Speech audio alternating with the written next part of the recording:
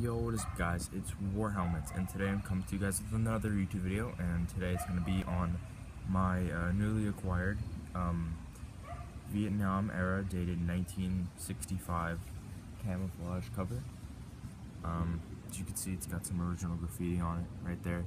I believe it says American, but I'm not sure. Let's focus on it. It also has these 4 stars and Brothers in Arms. I want to say that it says American Vision, and I want to say that's the 1st Marine Division. I'm not sure. This cover's definitely seen combat because it fits on the helmet so nicely.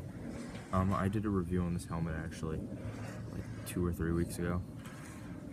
You can see it's got some tears everywhere.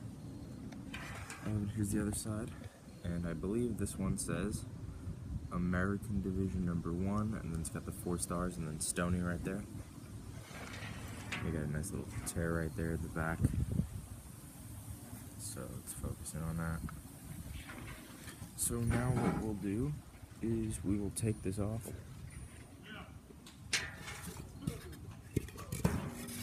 Okay, if we could ever get it off.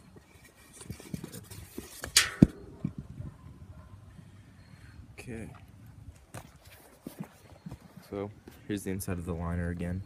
You got a World War II nape strap. Okay. Let's get this off. It's pretty easy.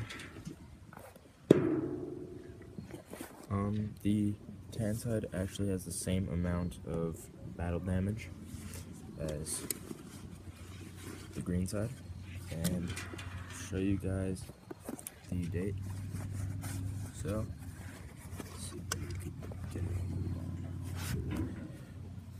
okay, well, there it is.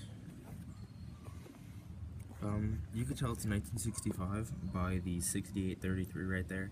That's usually between late 1964 and early 1965, or just 1965. So the reason why I got this cover was because of the date, not because of the graffiti on it.